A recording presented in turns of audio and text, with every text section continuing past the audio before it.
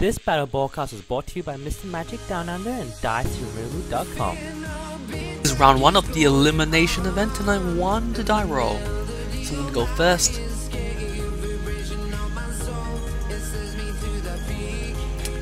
Second. This hand is okay, which I will keep. Second.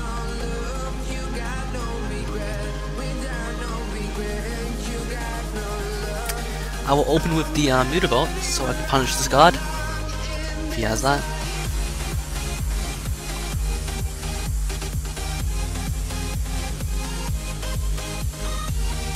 Oh wait, I'll turn that off too.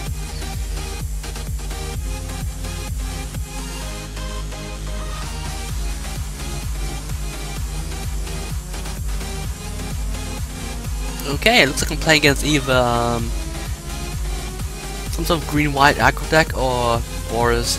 Or it could be mid-range. Lots of things. No matter the case, I will punish immediately.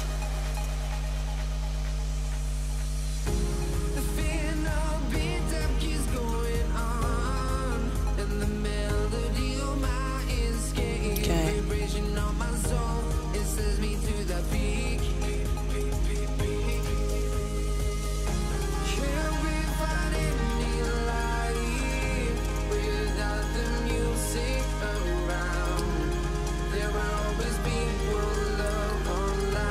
Okay, I can now free swing, which I'll take. Oh, damn.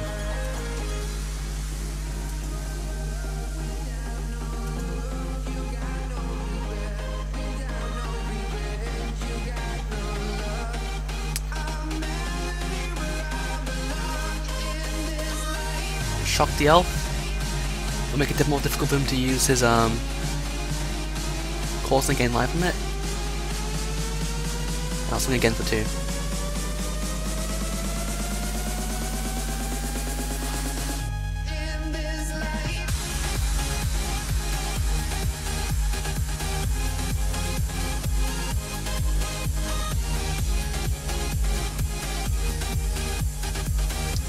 Okay, there goes my punishing. So I'm most likely to see a Scout Crack the next turn. Because I'm already scrying, I don't really want to waste my Magma Jet. I do need some more red sources though. So if I see a mountain, I'll probably keep it.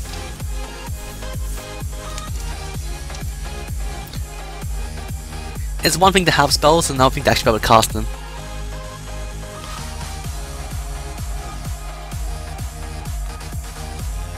Phoenix for aggression, damage-wise, 4, 8, 10, 6. No, I already have lethal in hand. I don't need Phoenix. What I do need is lands. I can play the lands. I can play my own spells.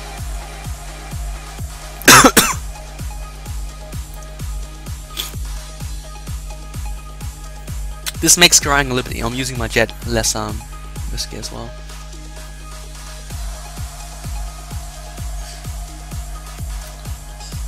Corsair. No. Giant lizard thing, which I can choose to ignore. Which is exactly what I'll be doing. A Battle Forge. I don't want the Battle Forge because it'll damage me, but I'll take Temple.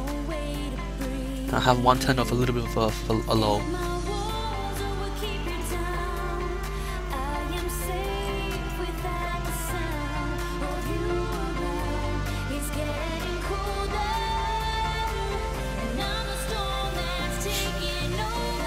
And that's interesting.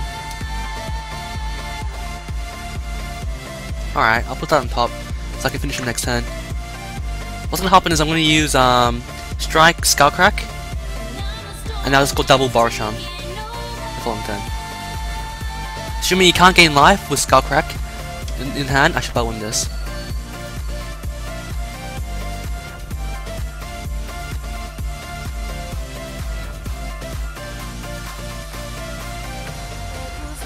And yeah, I believe this is GG.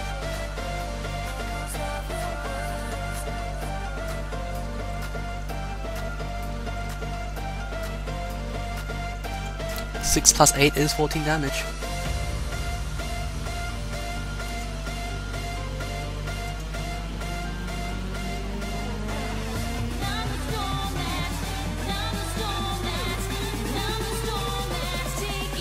I'm not entirely sure what the white's for.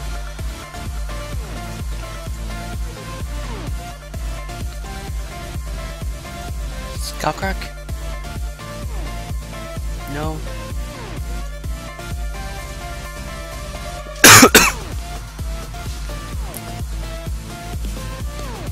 Sorry. No.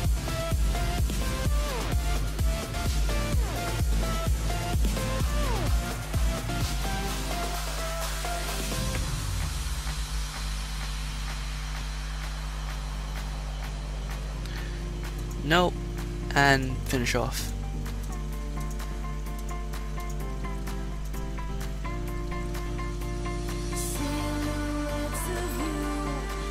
GG.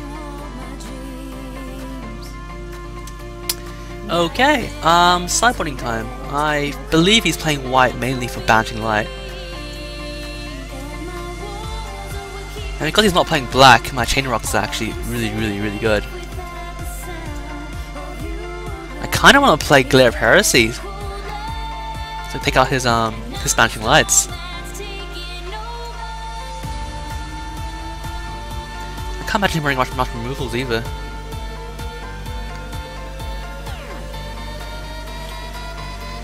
Because of the choices in color, it makes my sideboarding much more difficult now because I have more options available. See, usually I just cut out my young Pyromancers to be done with it, but now I'm like, okay, it might not be so bad.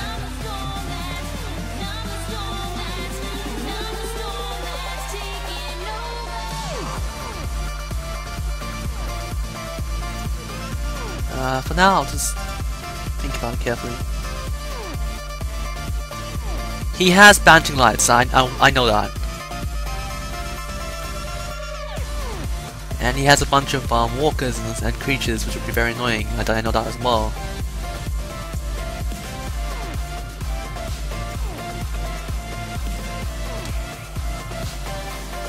Fire dancers seem reasonably decent.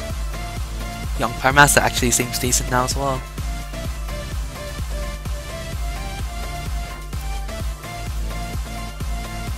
My primary win con will be just killing them by burn, as you probably noticed from that last game.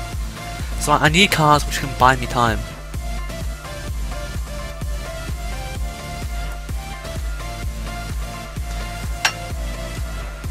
I'll take the Chain Rocks.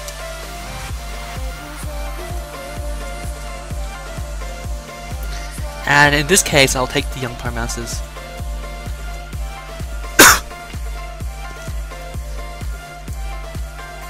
Because the Young Pyromancers leave behind bodies.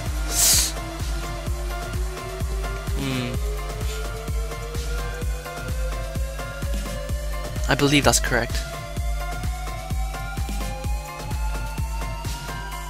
No, I'll go with the 4 chains and just Young. Yeah, okay, I'll go with this strategy.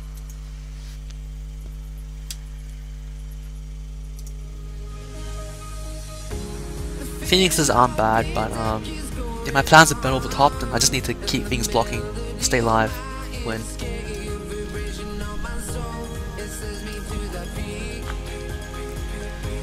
That's a fine hand.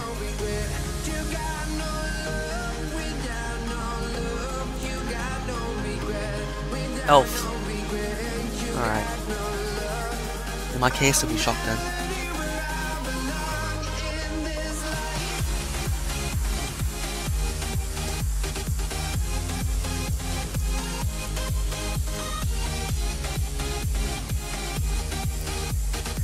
Some lag on my end, it's kind of annoying.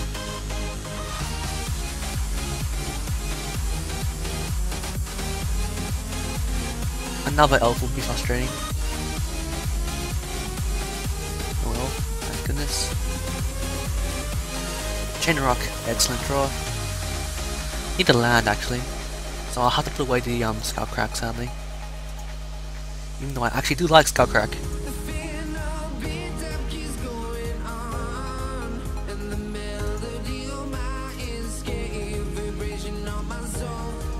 I'll draw the card. Thank you. Now that wasn't worth it. I will use the jet to look for more lands.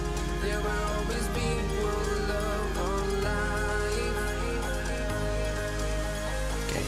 It does not have Corsair, and that pleases me greatly.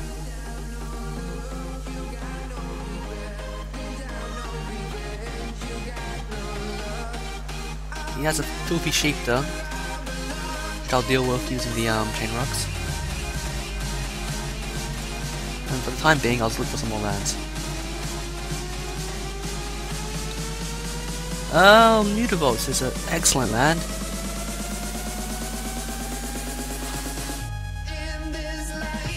Although in this situation, I'm not too sure how good Mutavolt really is.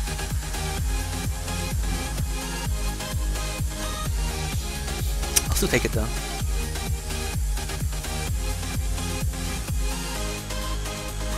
I would have preferred the white source, but I think land's better than nothing.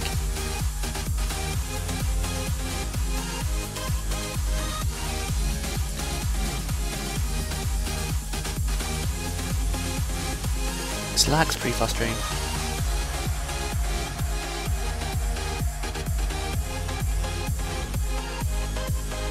Number one. Need a third one as well?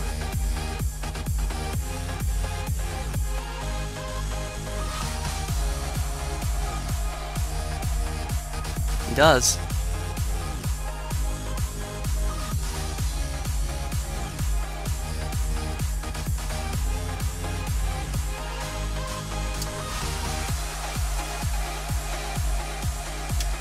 I actually need to land there, which is a shame.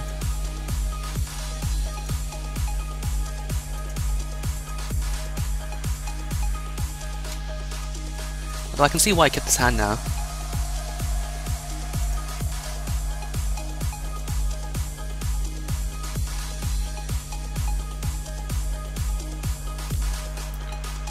Oh, that's interesting.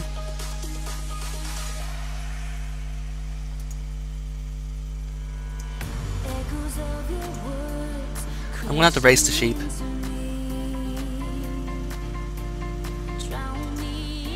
Wow, I don't think I can race that many sheeps.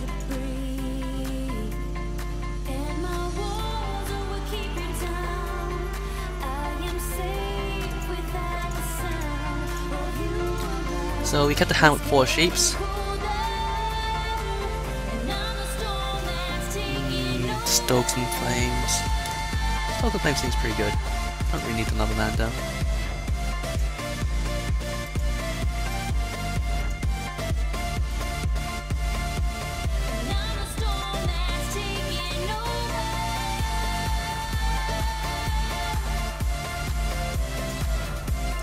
I can't deal with the single last sheep though. Which is a shame. Ain't you?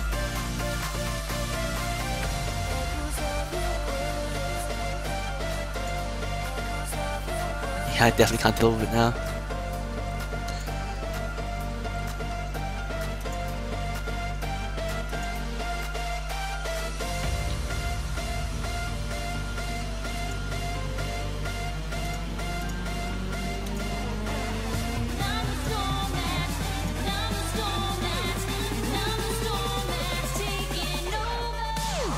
I'm gonna have to bring wear and tear.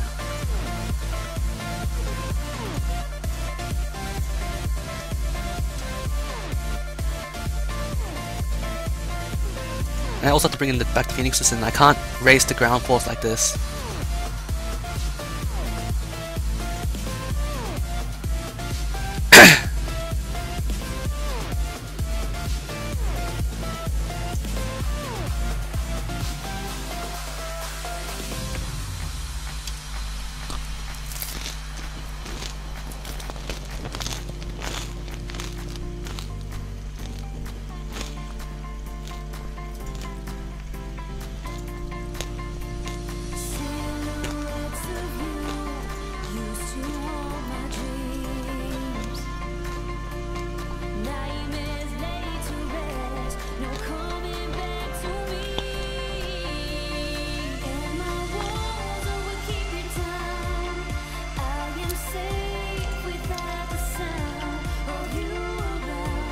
Alright. I'll see if I can find a chain rocks or not.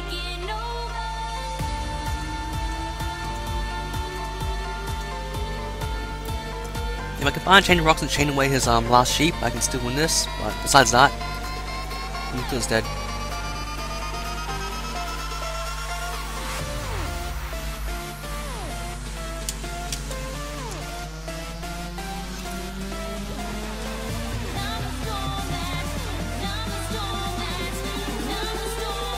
No, I can't win this.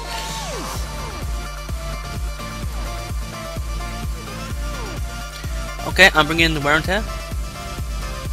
I'm bringing back in the phoenixes. Maybe even the dancers as well. Clear Heresy seems pretty good. Cutting out the young pyromancers.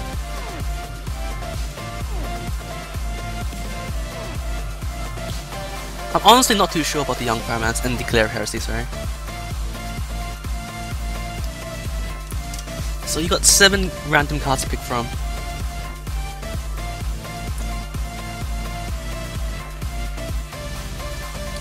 I'll take a Singleton Glare. I'll get 2 birds.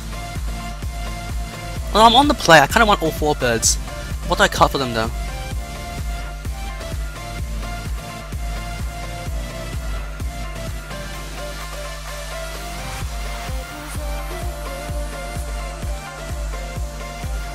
Probably 2 shocks.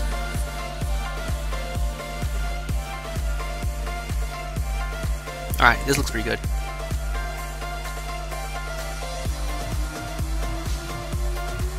I can keep this hand.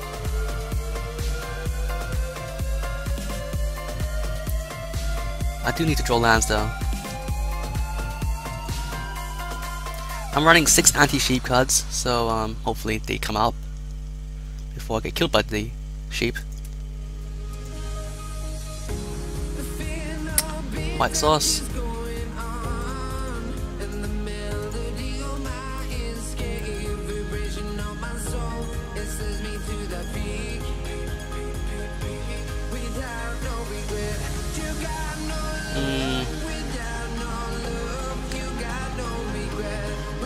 I think I'm okay with taking 2 damage, so I'll take the it depends really. If he plays the sheep, then I want to go lightning strike plus some shock.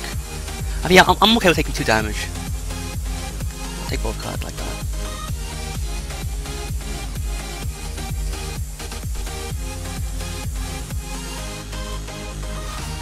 Great. He had no sheep, which means it's a waste of play. Oh well.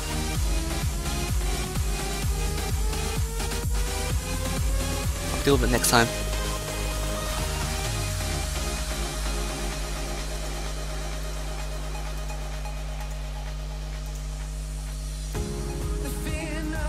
Banishing Light, hopefully not. Safe.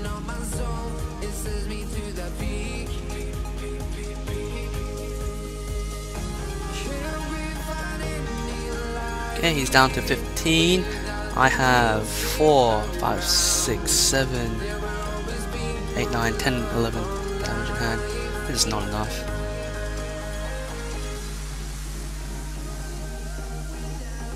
Yeah, Corso's a pretty good draw.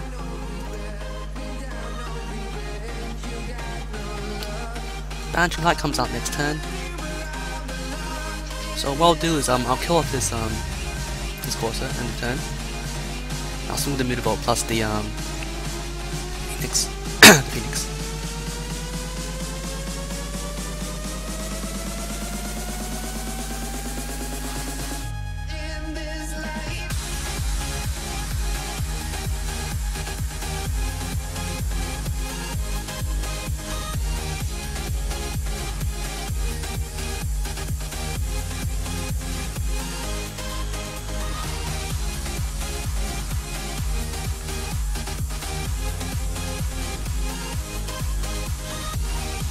Banishing Light. So he's okay with taking 2 damage? Alright. I don't really mind if he wants to take 2 damage. Nah, he didn't take 2 damage. That's a fine play.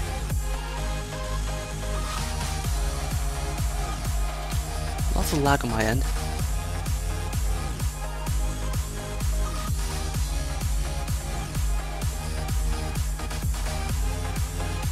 Interesting.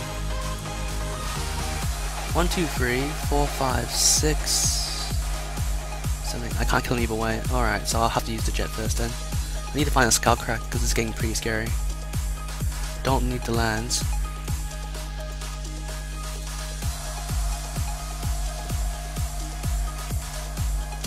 Beautiful draw.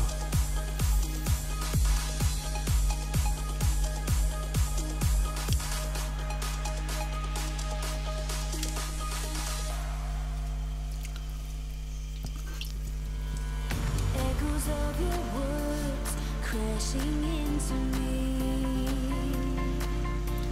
1, 2, 3, 4, 5, 6, 7 mana. He can't RR me, but he can stew just as easily. Use double Wally Helixes if he has that. I'm hoping he doesn't.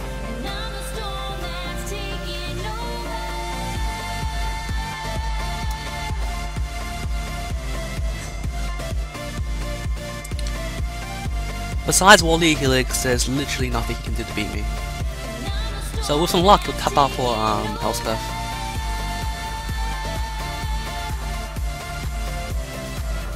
And I'll have it in the bag.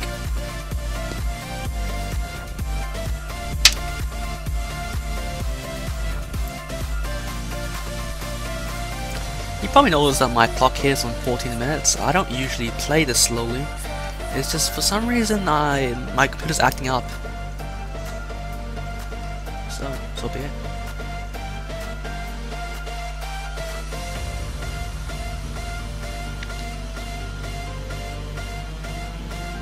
I'll try to do something about this before the next game starts. So when he finally ends this turn, we can decide what's going to happen. Alright, this is the turn which will decide his fate.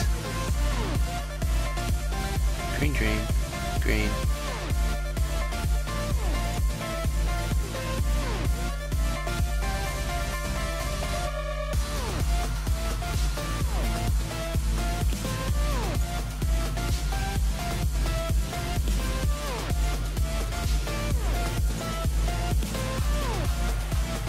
Lightning strike. Lightning strike.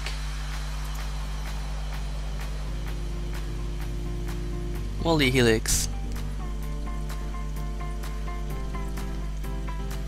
Yep.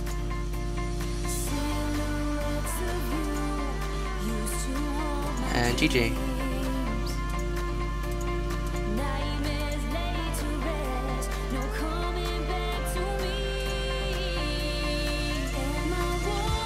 I messed up. Oh jeez, I'm bad at maths. Oh, I deserve to lose now. Oh, that was horrible.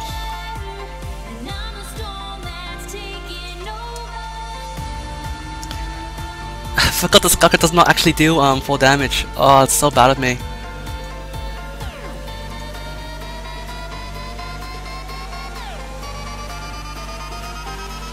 Yeah, I feel horrible.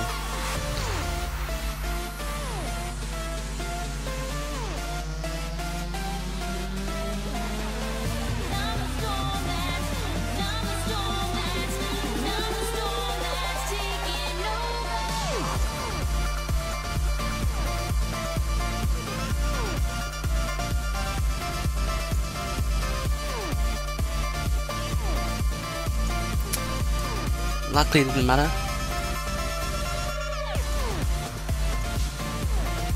But that could have been really, really bad.